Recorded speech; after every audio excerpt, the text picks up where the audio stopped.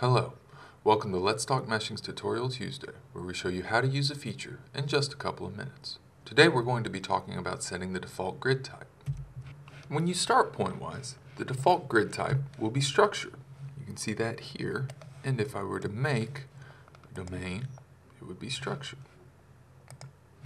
If I want to change the grid type, I can do that here,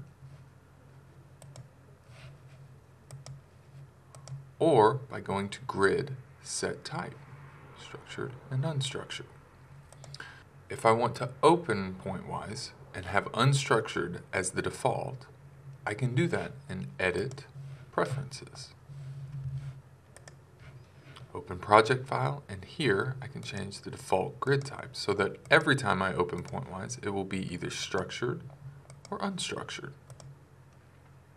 If you like this video, be sure to click the thumbs up button and subscribe to our channel for more videos like this. If you have any questions or comments, drop us a line below or connect with us on Twitter, which is linked in the description. Thank you all and have a pleasant Tuesday.